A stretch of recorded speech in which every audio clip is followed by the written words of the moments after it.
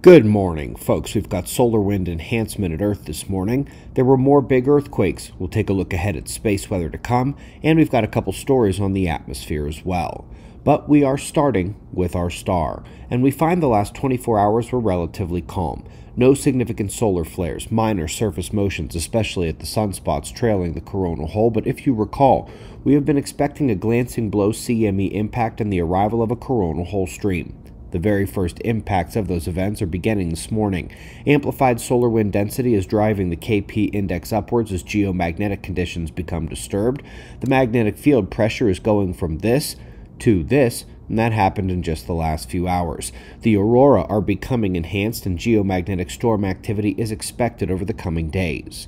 What we might not expect so much of is flaring and CME activity. The sunspots have continued decaying, and while they aren't incapable of flaring, they are certainly not the monsters they were on the far side or even when they first turned in over the limb. We'll have our eyes on them for sure, but more so on the solar wind here at Earth and resulting geomagnetic conditions.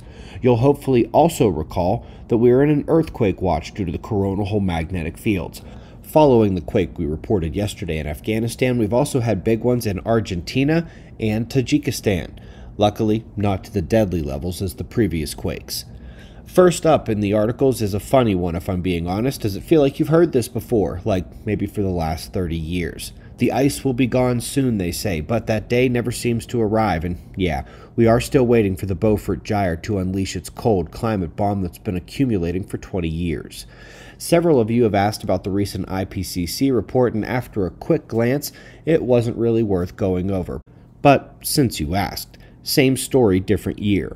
I hope we recall how there are global impacts in Dansgaard-Oeschger events that range from 5 to 16 degrees, with as much as a 10-degree swing hitting the low-latitude areas, and that it happens over the course of just a couple decades.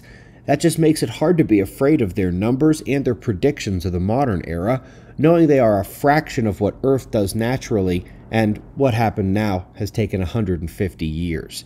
We greatly appreciate your support. All of your resources are found below the video in the description box, including an excellent playlist on climate science that you may need to watch if you're new here.